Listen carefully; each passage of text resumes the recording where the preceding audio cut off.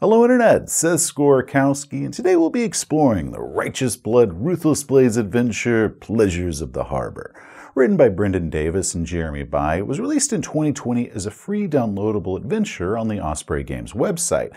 From what I understand, it was originally intended to be included in the RBRB core book, along with the adventure The Obsidian Bat, which I've reviewed before, but due to the book's page count, it ended up being cut. And while it can be played as a standalone adventure, it ties in very well as a sequel to The Obsidian Bat, offering us a different type of adventure that we can play with the game. It's an investigative scenario where the heroes are hired to locate a kidnapped man, immersing them in a web of intrigue and rivalries with legendary martial artists from the world.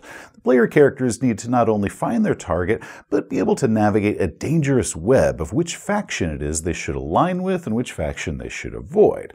The scenario was pretty short, coming in at just 14 digest-sized pages, so it's essentially 7 full-size pages, and it gives us a very cool setting set in a floating city with multiple gangs, and it casts several of the NPCs that you can find in the RBRB core book, and it has some very powerful, unique weapons that the player characters, if they play their cards right, might be able to get their hands on. It took my players and I 5 or 6 hours in order to complete the adventure, and we had a lot of fun doing it. So what I'm going to do is offer my tips, my criticisms, and a few suggestions as a game master who has successfully run this adventure. And I'm Check the NPC. I'm here to give it to you from a player's side of things as I get to try out my highly trained investigative skills on a Wuxia game.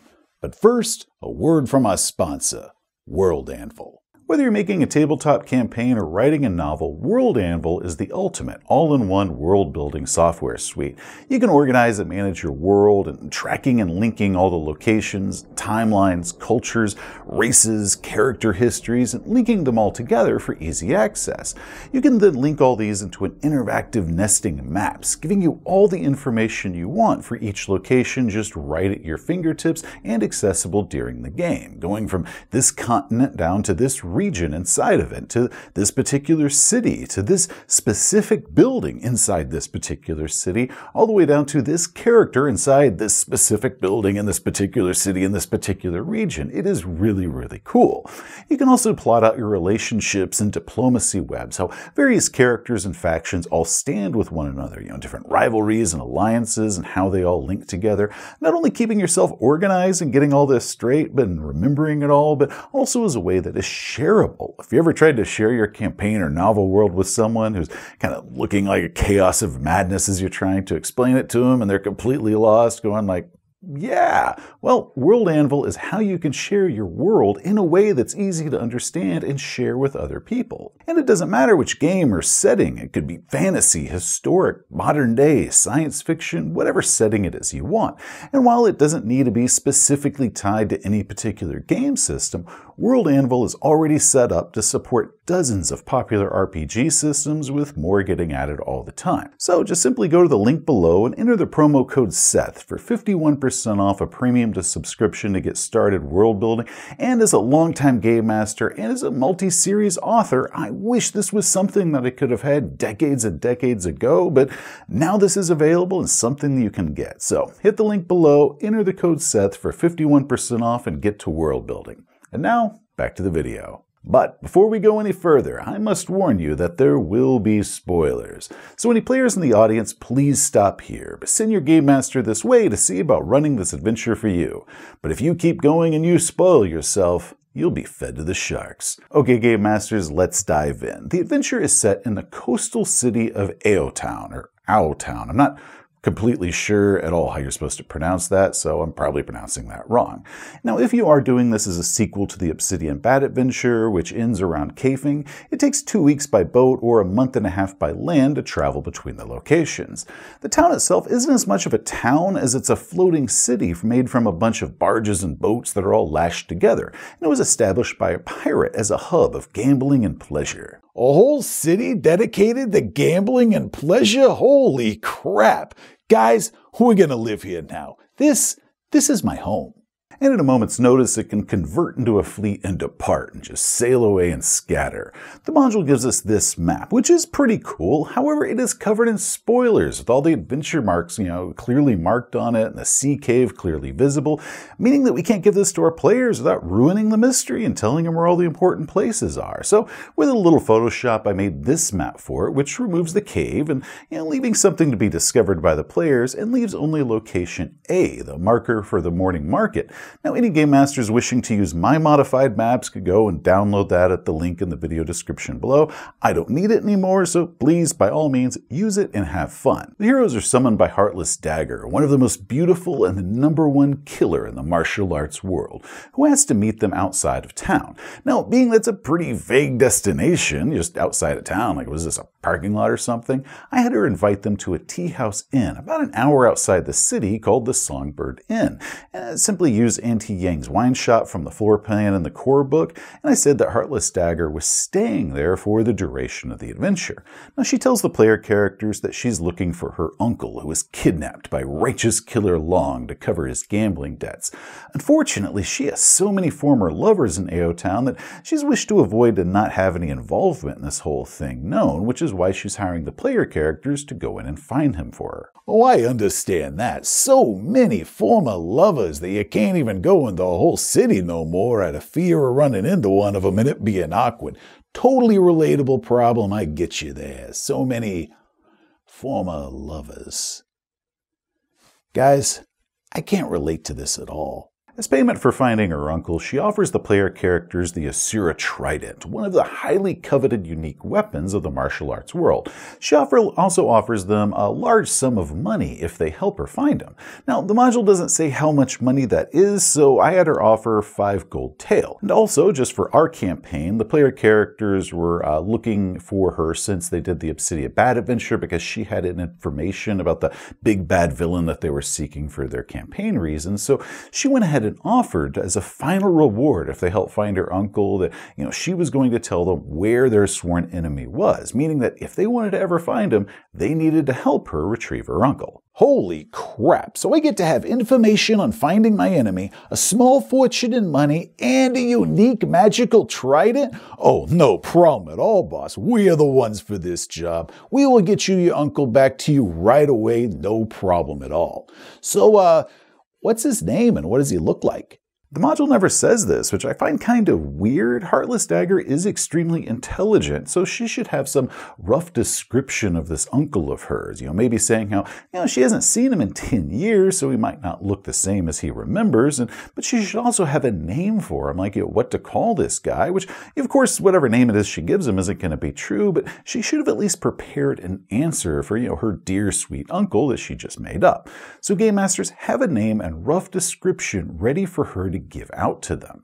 Now, what's really going on here is Sun Lan, the Yama Queen, a feared martial artist and poet, possesses 2 of the top 10 weapons, her signature Needles of the Courts of Hell and the Heart-Shaping Crown, which is a mysterious weapon that has the power to hypnotize and control people. Now, while many assume the Heart-Shaping Crown is a headpiece of some sort, it's actually a crazy old man that has no free will of his own and only follows the instructions of whoever it is that controls him.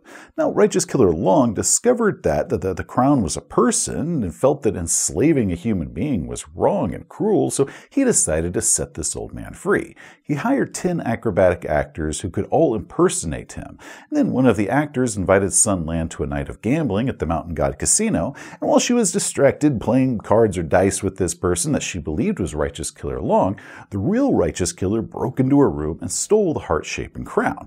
Now, when she discovered that the old man was gone, Sun Lan killed the actor and is now hunting for the real Righteous Killer Long somewhere in the city. Okay, so let me get this straight. Righteous Killer Long is really a good guy, and Heartless Dagger's dear sweet uncle ain't her uncle at all, but is actually one of the most powerful weapons in the world, who was stolen from one of the most ruthless murdering martial artists in the world who definitely wants to get him back, and she ain't gonna want us to have him.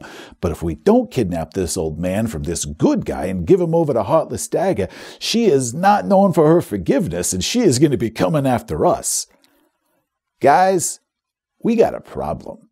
The adventure setup is a bunch of locations and events. There are 13 numbered locations, and then you also have location A, which is the market. We have two rival and very different gangs that operate in the city, the Black Turtle Society and the Golden Crabs.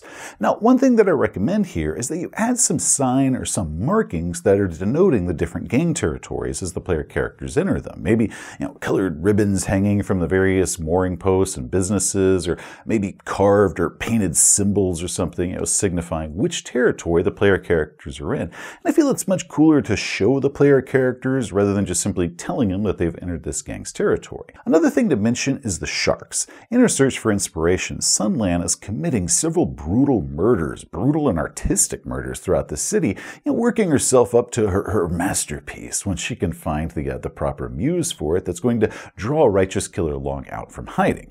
Now, the blood from all these killings is drawing more and more sharks to the water, so be sure that every time the player characters travel between locations, mention to them how there's more and more fins that are visible circling around, or dark shapes that are moving around beneath the planks beneath the waves. Now, once they arrive in the city, they can begin gathering rumors, which will give them a few locations in order to check out, gather clues, which of course is going to lead them to even more locations. Now, every time the player characters travel from one location to another, they're going to have an event, and you roll on this table to see if it's a righteous killer event or a Sunlan event. Now, each of those is going to have its own tables of various things that might happen. Sunlan's including the player characters stumbling across some of her brutal killings, or while many of Righteous Killer Long's include encounters with the different actors that are impersonating and trying to intimidate or throw the player characters off the trail. My favorite one of these is when two of those actors got their schedules crossed. So there we were, right? We're walking along between two locations, minding our own business, when all of a sudden, out of the darkness, Righteous Killer Long comes flipping down from a rooftop, brandishing his weapon and ordering that we gotta get out of town. But then at the exact same time, Righteous Killer Long comes cartwheeling out of an alleyway behind us, brandishing his weapon and ordering that we gotta get out of town. We're looking back and forth between them, going, what the hell? They look at each other and they're all like, what the hell? And then they just break character and start yelling at each other about who is upstaging who and all this crap. And then they pause and they look at us. They're holding our weapons out and getting ready to knock in some heads. And then they split, running off in two different directions, right? So then we got to give split up in order to give chase in two different directions across town in order to get some answers. Good times. Now, with these actors, there are 9 of them remaining. The encounter table states, which one it is that they meet at any given time, so simply listing their name, and the module lists them out. 6 of them are pretty generic repeats of one another, while 3 are unique, and all have different information that the player characters can learn from them if they're interrogated. But with all the names, I found it a little bit confusing, kind of a word salad of different names, and it was difficult to navigate in-game, so I wrote the encounter number to each of their names, just as a quick way of identifying which actor I rolled anytime I did the encounter table, and keep everything running very smoothly. Now, speaking of running smoothly, and we're just going to go ahead and use this as an example because we're talking about it right now, between these actors we have an assortment of stuff, weapons, signature abilities, counters, and each of which has its own special rules. And well, yes, each of them lists the page number beside them. I just found it a lot easier to save a lot of flipping pages just to list all that stuff out in one place. So I made some cheat sheets for this adventure, and you can see on the left here is Righteous Killer and his actors, and I simply cut and pasted all that stuff out of the core book into one easy to reference spot, making it much smoother for me to keep track of everything in-game and not have to stop and pause and look anything up. And I did this for all the NPCs in the adventure, so you can see that this page had not just Righteous Killer and his people, but also the Golden Crab Gang and the Black Turtle Society with all of their special abilities and counters just right there at my fingertips. Here's the same thing I did for Lady Rin, Butcher Knee, and Thief Goddess Lee, who can all be encountered around the city as various NPCs. Now, this is a basic hack that I recommend for any game masters of Righteous Blood Ruthless Blades. My actual biggest criticism of the game itself is just the sheer number of special rules for all the various weapons and equipment and special abilities encountered, and it can be really overwhelming for a game master if you have a lot of NPCs going on in a single adventure. So once again, I'm just going to repeat this recommendation to prepare something like this whenever whenever you run any adventure for this game. Anyway, back to this adventure. We roll events every time the player characters move from one location to another, but we only do this for the first 10 events. The 11th event is set, and that Sunland enacts her plan to draw Righteous Killer out. So she and her minions slaughter everyone at the schooner casino, but unless the player characters have already agreed to work with her and have already made some sort of alliance with her, she and her minions are going to dress up as the player characters when they commit this massacre, and they're going to frame them for all these killings. Righteous Killer Long is going to hear about these murders, and his sense of justice is going to draw him out of hiding. So the 12th and final event is him and his remaining actors that are still alive confronting who he believes is responsible for this casino massacre, which is going to be pretty bad news if that's the player characters that he believes committed these crimes. Now, any fight that they have is then going to be followed by Sunland swooping in to clean everything up and take care of anyone that's still standing and recovering the old man. All this to say is that this adventure is a time limit, and if the heroes can't solve the case, get the crown, and get out of town till after the 10th event, then a whole bunch of people are going to die and they're going to get the blame for it.